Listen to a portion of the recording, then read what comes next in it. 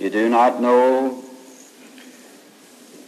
how blessed it is to have the privilege of speaking to a congregation whose under shepherd seeks to undergird the word. The people listen. Most of my ministry has been in hostile territory,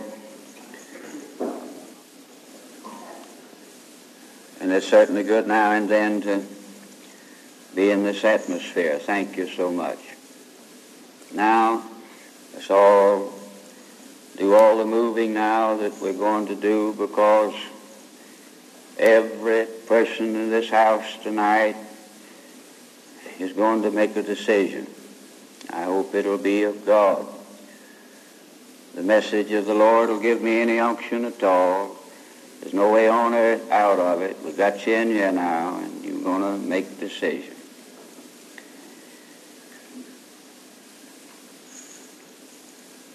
The fool hath said in his heart, Psalms 14:1, the fool hath said in his heart.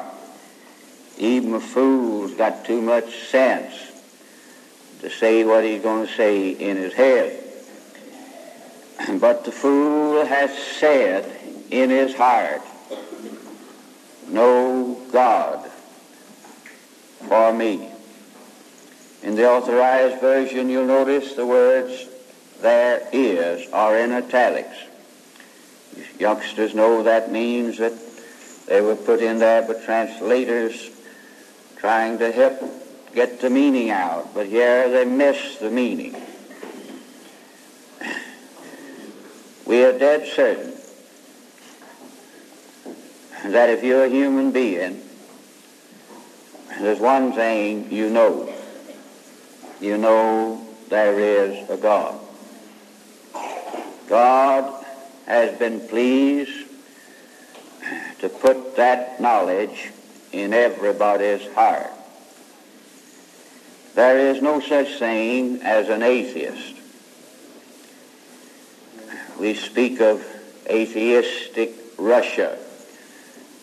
And back in the days when couldn't be an evangelist unless you'd been some sort of a crook, we had several ex-atheists fleecing the people out of the money, lying to the folks about how they used to be an atheist.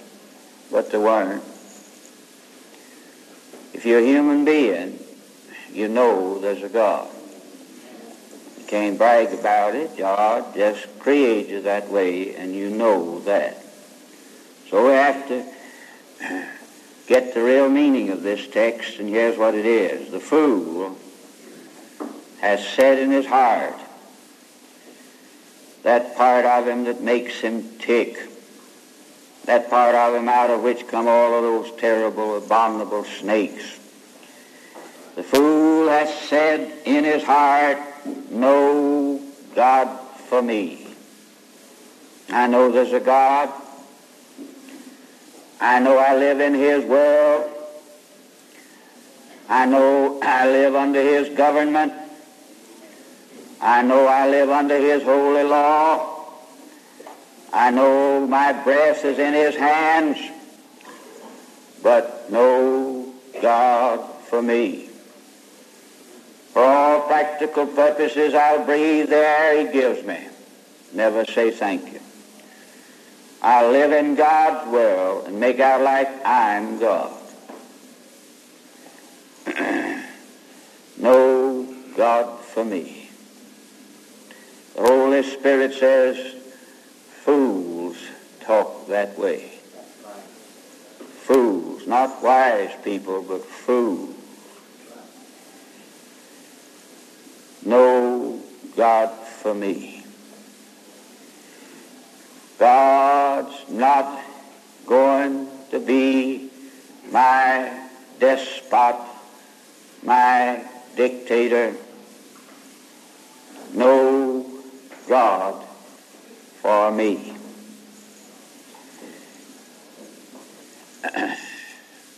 By my first birth of my father and mother,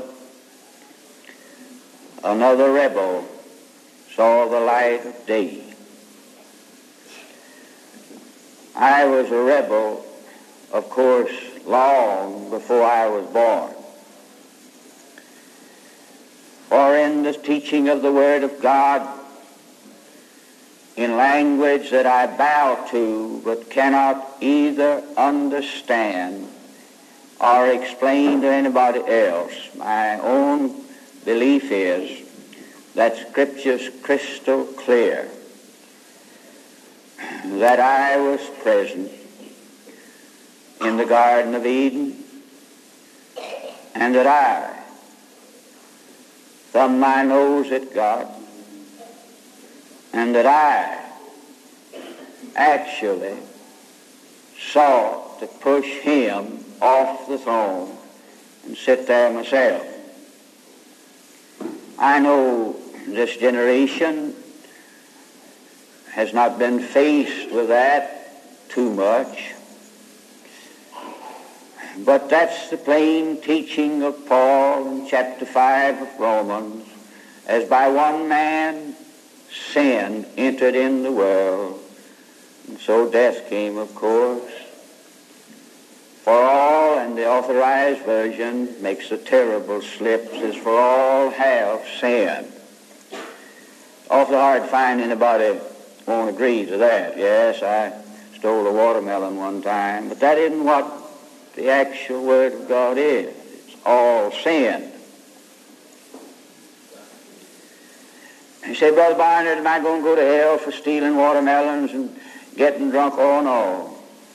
You're going to go to hell because you tried to push God off the throne before you were born.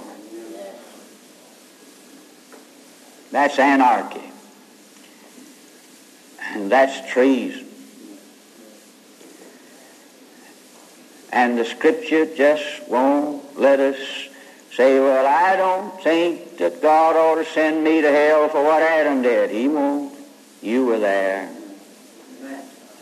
And I was there, says the Scripture. Well, I explain that, Brother Barnard. No, I can't explain that. That's just so.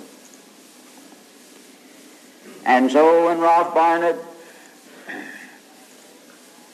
was born of my mother and father, another rebel, joined the crowd of God haters, holiness despisers, rebels against the holy rule of Almighty God. I demonstrated my rebellion against God, for as soon as I was able, and that wasn't very long, I struck out against every command and every prohibition. Those little angels over at the parsonage, they sometimes strike out against rule. And since they can't get at God, they take it out on God's appointee, on the authority they know about.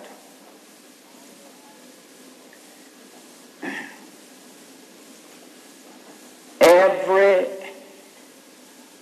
rebellion against any kind of rule, parental, church, government, anything, is just a manifestation and evidence that men hate the holy rule of God.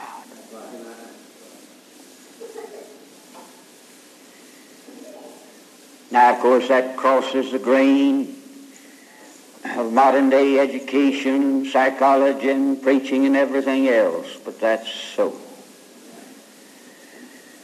The old-time preachers at least made an effort to deal with the baby question. They wanted to know about what God's going to do with the baby. Of course, we're so nice that we have to skip over that, and I don't know how to handle it and admit it, but just be honest between us girls. All those little babies of yours ought to be sent to hell.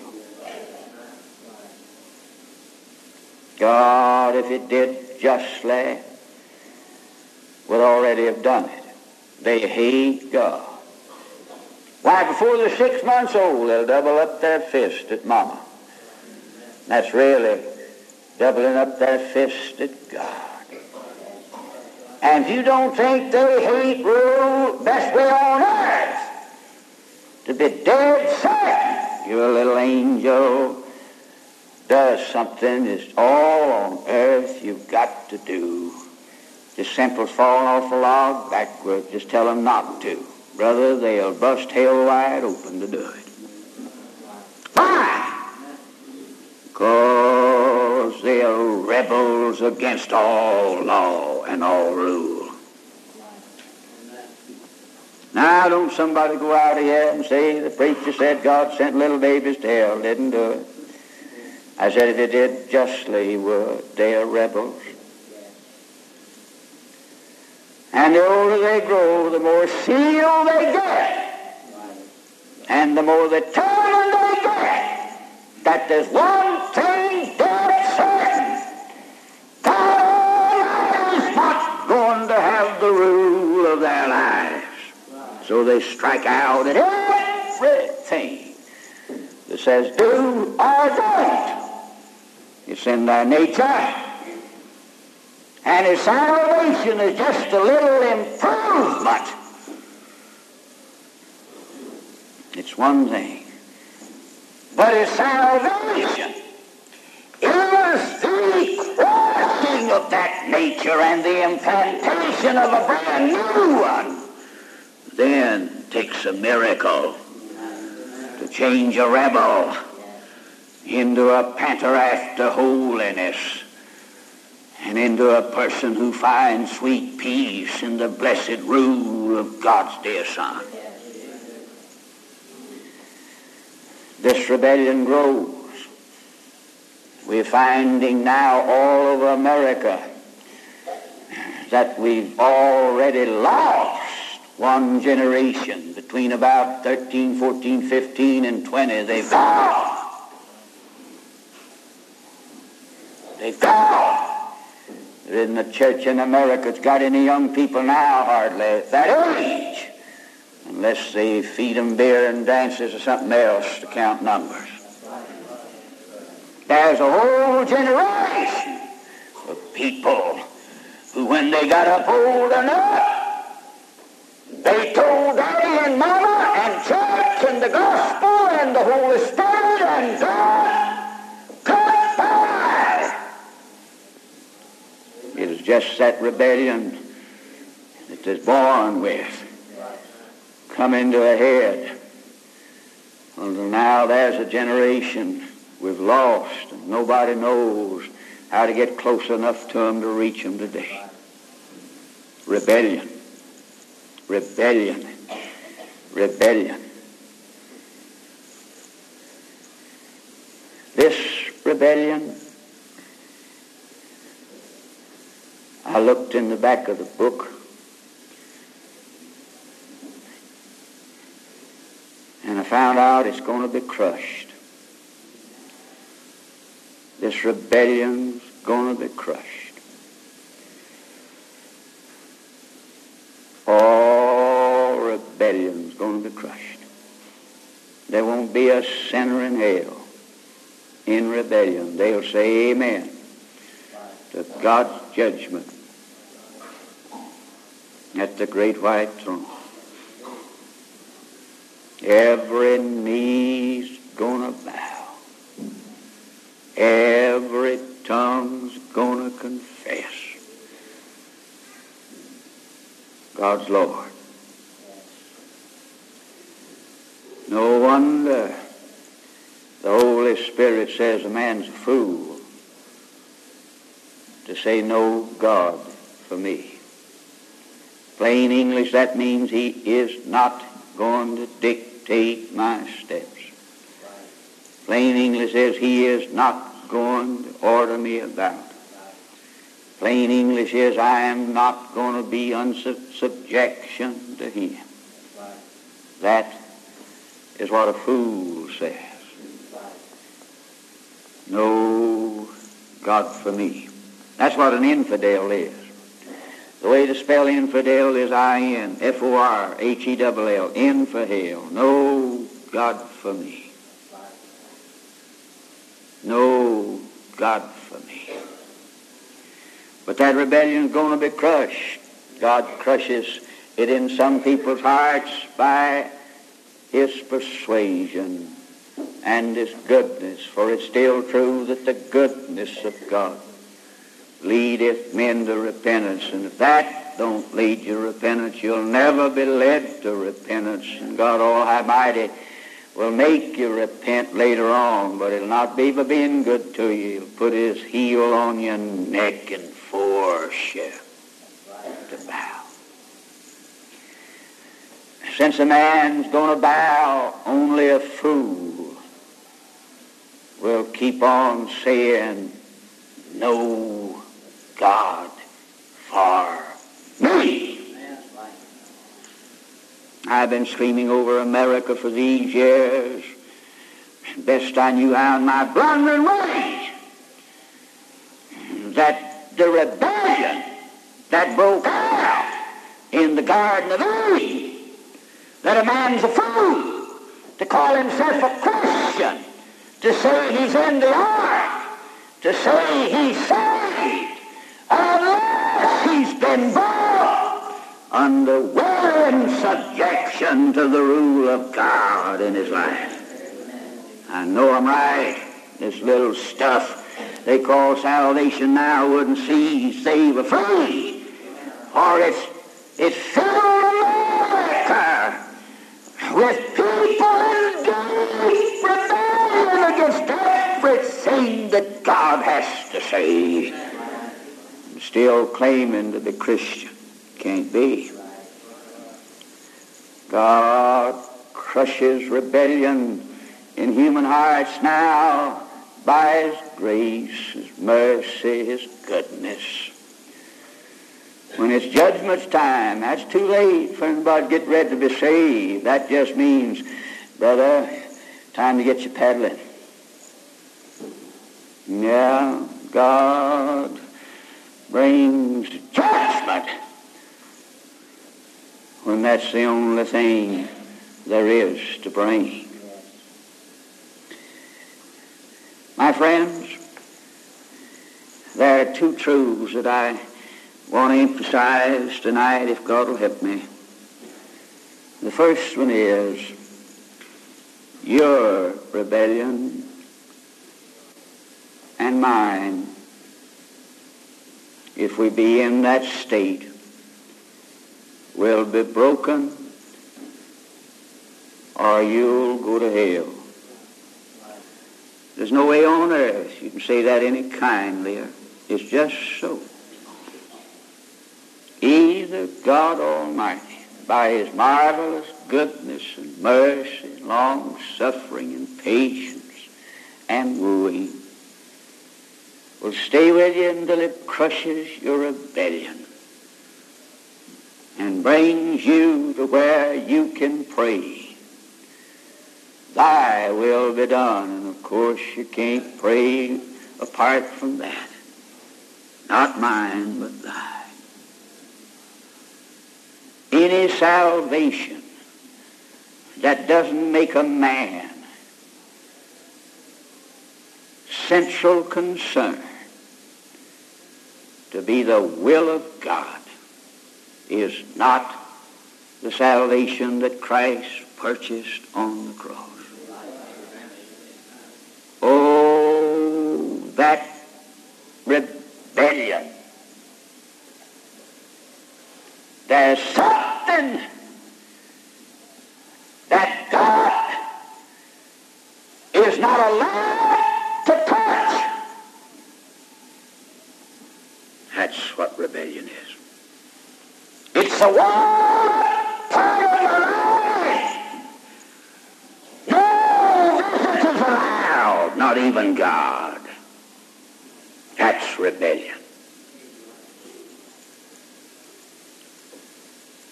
And that must be crushed.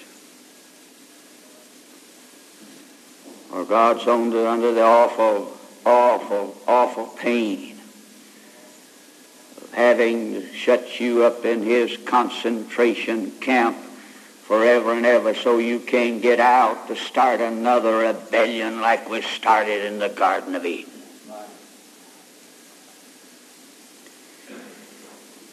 I wish I knew how to say that with power and authority from on high. It seems to me like there's nothing else worth talking about in these desperate days, that just keep parroting that, unless God, by his mercy and grace, is able, doing the best that an all-powerful God can do and still be God. Unless that God is able to bring you to the place you throw down every weapon of rebellion at his feet. You're as sure for hell as I'm preaching to you tonight.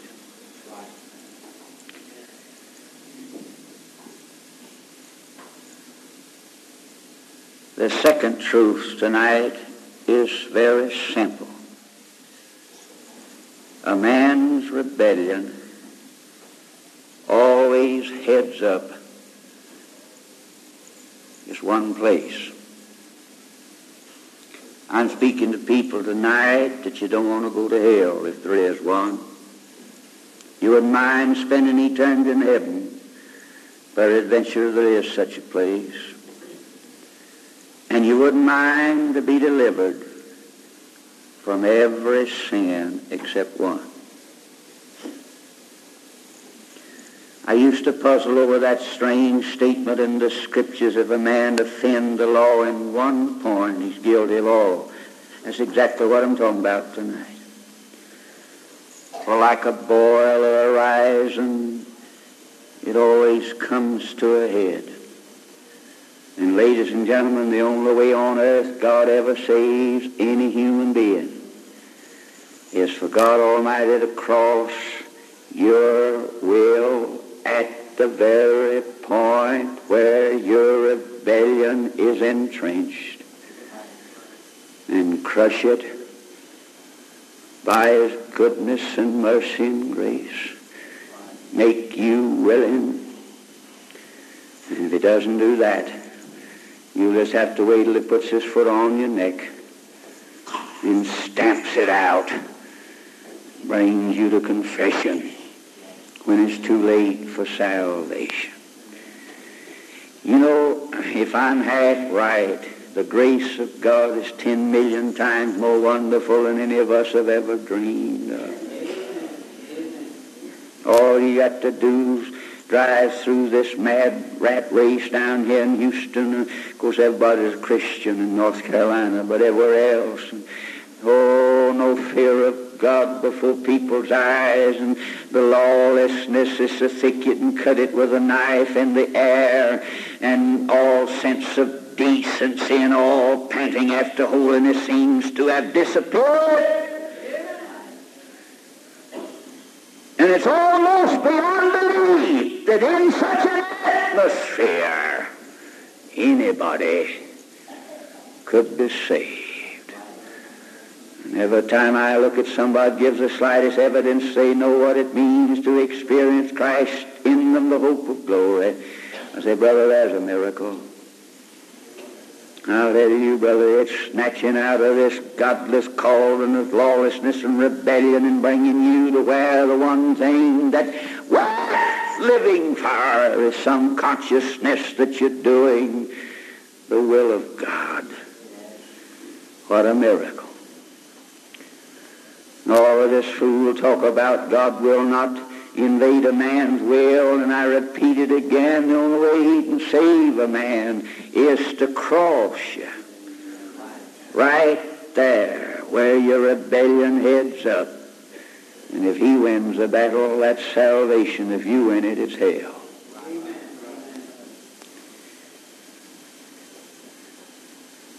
What's your point of rebellion tonight, young man? What is it you're going to go to hell defending and saying to God, keep hands off? What is it? What is it? There's one thing dead certain this old preacher knows. If out of this congregation a single person splits hell wide open, I know exactly why he'll do it. There's a rotten spot in your life. You are telling God, you keep your hands off. I will not come under. I will not. I'm just not going to do it.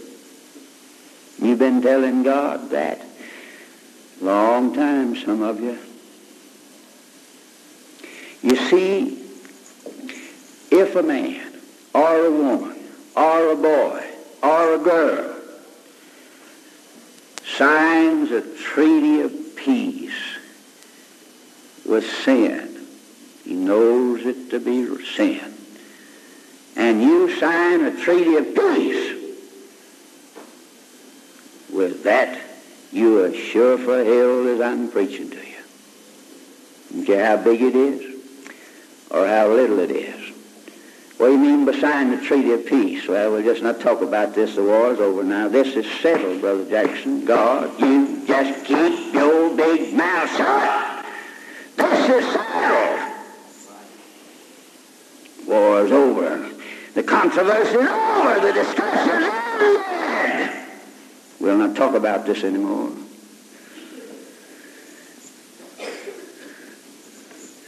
Just sign your name on the dotted line to a treaty of peace. God, this thing, this part of my life, you just keep your hands off. Just settle now. You're gone. Well, he says, Brother Barnard, suppose something in my life that I don't think it's wrong. Well, that's not so bad, maybe. But suppose the thing comes to a head, God says. And then you say, well, now listen here, God. You old narrow-minded fogey, you just keep your hands off. That's signing a treaty of peace. That's sealing your damnation. Oh, my friend. Rebellion always heads up in one place. Old David, every time he saw two men standing on the telephone post talking, he knew good and well they was talking about him. His sin, just one in that particular instance, was ever before him. Every time the Holy Spirit, if he hadn't already quit you, pleads the cause and throne rights of King Jesus, that one sin comes up. Brother Barnard very seldom names a sin, because I ain't smart, but the Holy Spirit names them to you. It's always just one. Men are willing to be delivered from everything. Like old Herod.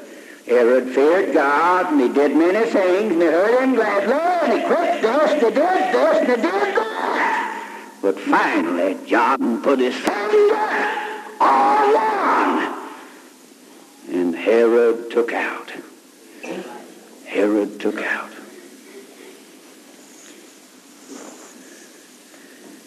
God going to crush rebellion. For sin is rebellion. Sin is an effort to push God off his throne. If sin wins the battle, God's going to lose. That's right. This is war. And God doesn't succeed in crushing you. How does he do it?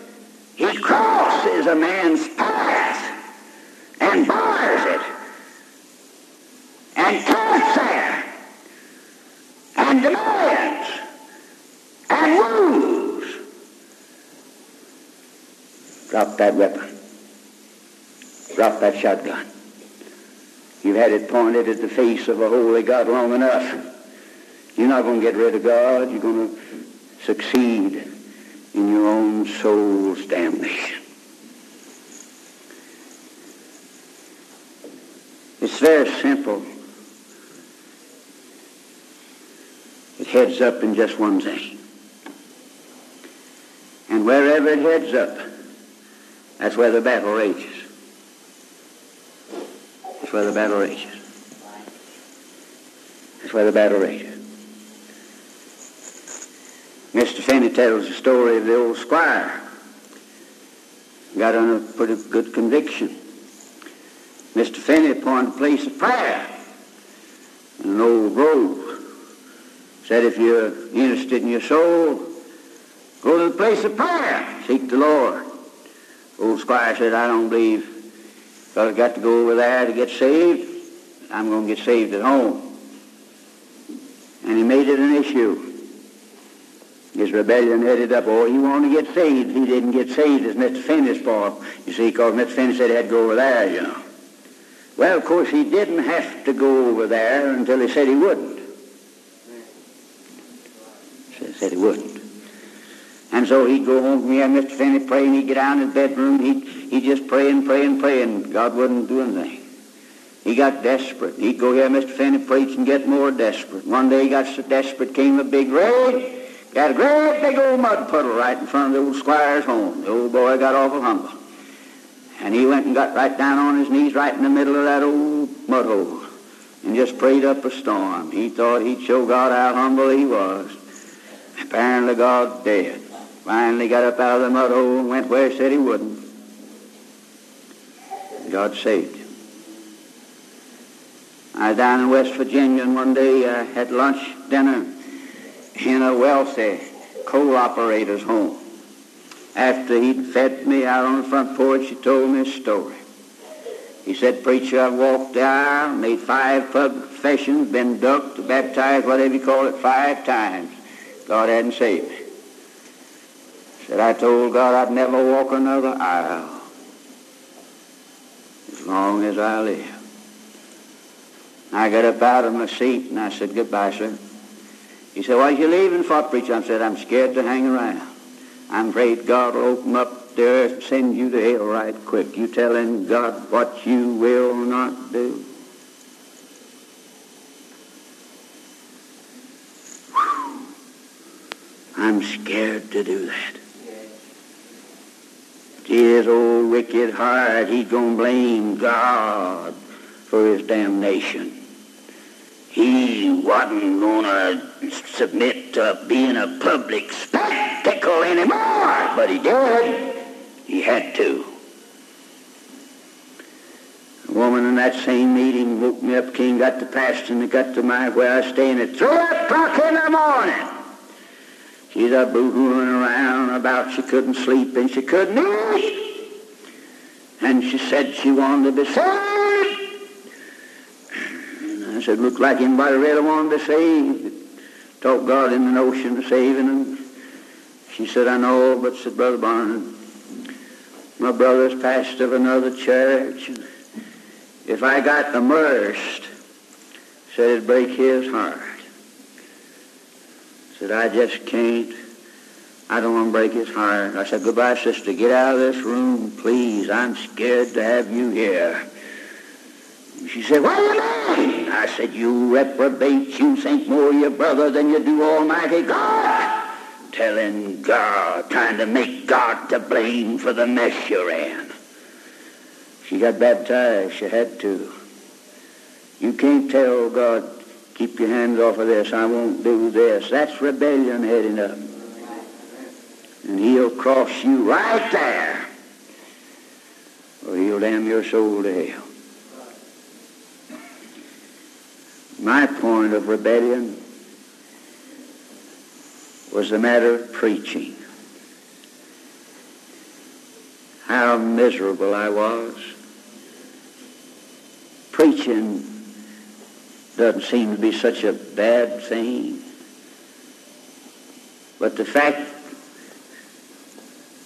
that I knew that submission to the will of God for me meant I'd be a public preacher. I wrestled with that thing for 4 years in hell. I know what it is to pray every night and beg God to save me. I know what it is to be a walking dead man. You mean tell me that something as good as that could be a point of controversy? Oh, yes. It was with me. It was with me. You see, salvation is being brought into the will of God, the rule of God. That's what it means to be snatched out of a lawless age, brought into the kingdom, the rule of God. And for me, the point of rebellion was this preaching business. You see, like every preacher, I was called to preach before I was born. My mother and father actually gave me to God to be a public preacher while I was in my mother's womb. They did. They never told me. They just told God. It is settled, you see. There wasn't a way on God's earth. The will of God could be central in my life apart from me being a preacher. There wasn't no way on earth. They never told me. But when I was 11 years old in a little old Ball Town church, a missionary came to town. I was a church member. Nice little boy, raised in church, godly father and mother. And he gave a call. Anybody go where the Lord wanted him to go and so forth. And before I knew it, I ran down to the front and made a vow. You see, the trouble is, when you make a vow, God will never release you from it. You say, Lord, I won't swap back, but he won't trade. Brother, he keeps everything's given to him. He don't never go back on a trade. Well, I was innocent and earnest and sincere.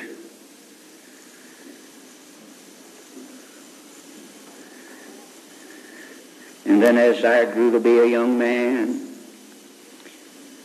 I knew that the will of God for me was to be a preacher. Oh, I fought and rebelled. I was offered a scholarship in the greatest law school in the world. All my bills paid. Upon being graduated from that law school, I was offered a junior partnership in the greatest law firm in Texas. You mean stand there and tell me I'm going to be a preacher? Not on your bottom dollar. And so I sobbed and I prayed and I rededicated myself and I did everything that I knew to do. No salvation. I tell you, a man's got to have something so he can sleep at night. And when he's bucking God, when there's a place, he says, God, keep your hand off. As long as a man's living in God's world and telling God, no God for me. If you're human being, that'll drive you crazy. Or you'll hunt for a hiding place. Get you an alibi. Get you something that'll enable you to sleep. And so I became an infidel. Boy, by death a smart cookie. I organized an infidels club in college, and we'd meet every Friday night and cuss God. Dare him, if he didn't like what we was doing, do something about it. All that junk. But ladies and gentlemen, I'd go to bed at night there in college, even go back from that and that weekly Friday night meeting when we'd have at least 300 young smart alecks like me, and we was all giving God a fight. I say to you, this is the truth. Before I could sleep at night, I'd get out on my knees and say to God, if you'll not kill me tonight, I'll surrender to you tomorrow. But you can't cuss God by day and pray to him by night. It don't get the job done very well. How miserable I was. I wouldn't darken the door of anybody's church.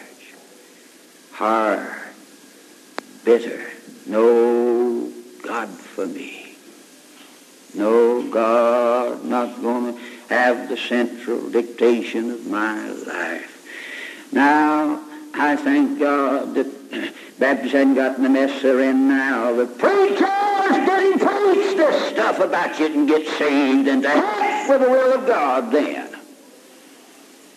The preachers then believed the man was saved when he came under to the new master, the Lord Jesus Christ. And not until then. And I couldn't find any peace. Not so today. If you follow that kind of preaching, you'll land with them in hell, I'll tell you that. And I graduated from college and went to Panhandle, Texas, way up in the Panhandle to teach school. And the first Sunday, I joined the church. You had to be a church member to teach school in Texas in those days. I didn't want to lose my job, so I came in on a promise of a letter. All the while I was an infidel, they had no discipline or nothing. I was a member of a church. 4 years. I wouldn't darken the door of anybody's church, but they kept me on the road. 4 years. I blasphemed everything high and holy, but they kept me on in the church. And I just moved my letter. That's all I had, a letter. And I joined up. Of course, I didn't go that night. And Wednesday night, of course, I didn't go. And they had a business meeting Wednesday night and elected me to teach the men's Bible class. And of course, I had to do it. Sure, I didn't want to lose my job. I don't know why you can teach now if you're a Christian, but you couldn't teach in Texas schools then unless you professed to be one. Well, if I didn't have me a time. I knew more Bible than that men's Bible. They didn't know about it, you know. And we had a time. I'd go home from teaching that class, and if I wouldn't have me a time, I would choose up, you old hypocrite, you devil, you. Oh, it got to working. It was getting tough. And one day the pastor resigned. And they didn't have any preaching. They dismissed after Sunday school and went home. I couldn't stand it any longer. I never will know why I locked myself in, but I went in the bathroom, the boarding house, and turned the key. I could have got out, but I didn't want to be disturbed. And the battle was fought out. I got up from that bathroom and I went across town a few blocks to the superintendent of the Sunday school. He's waiting for dinner, and he's sound asleep in a rocking chair. Phonograph was playing, but he's asleep. I woke him up, made him about half mad, and I said, Brother Mullins, I've come to tell you the Lord saved me and I want to preach next Sunday. He said, well, it's about time. Sure did let me down. I wanted him so, oh, isn't that wonderful? He said, it's about time. I said, what do you mean? He said, well, we've been waiting to see when it's going to take place. And things to be translated out of the world of my his will. That's what it is. What is your point of rebellion tonight? You say it's not preaching. Well, what is it? It's something. It's something. Oh, I hope you don't win. If you do, you'll lose your soul. I thank God for a praying father and mother. I thank God for a mother and father that give me to be God's preacher before I was born. I thank God for that old Sunday school superintendent and that pastor and those people that built a fire under me. I thank God for that old professor down in the school that wouldn't let me alone. How foolish people are. Crazy, Rolfe, Barnard, blind as a bat. Cussing God by day, praying for him by night. Trying to keep out of hell and go to heaven. And all the time saying, God, keep your hands off of me. You can't rule my life. It just won't work. A man's a fool to do that. But you're looking at a fool that in wondrous mercy, in unbelievable long suffering, God would not leave alone. I hope he hadn't left anybody here tonight alone. He said, all right, Rolfe, that's the way you want it, so be it. So be it. How many people tonight, if it could be arranged, you'd like to stand up and say, I don't want anybody from now on praying for me. I want to be left alone. I don't want anybody ringing the doorbell of my home, invading my home, and talking about the things of God. I want to be left alone. I settle this thing. I signed the peace, treaty of peace. I got peace about it. I ain't scared. I'm worried. I'm all right. Just leave me alone. Oh, the most terrible thing on earth is to be alone. And living in God's world, if he says, okay, Ephraim is joined to his idols. He signed a treaty of peace. The discussion's over. God says, let him alone. How many of you say, I don't want God to ever bother me at all anymore? About that place I got in my life, it's marked off and says, no God allowed. Suppose he takes you at your word and lets you sleep on, guarding that rotten spot.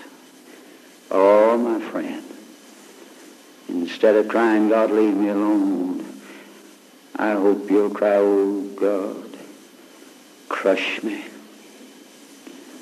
break me, save me by thy grace. Your rebellion.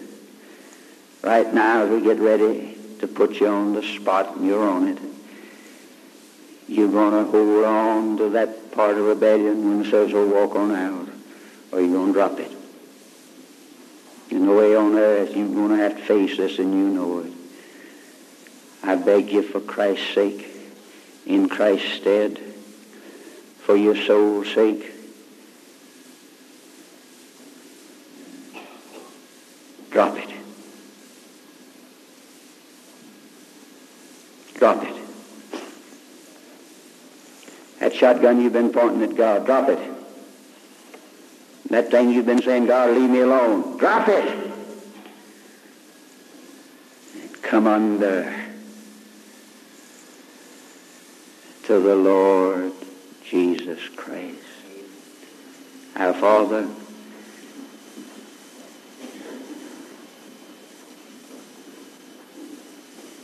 Our word's been spoken,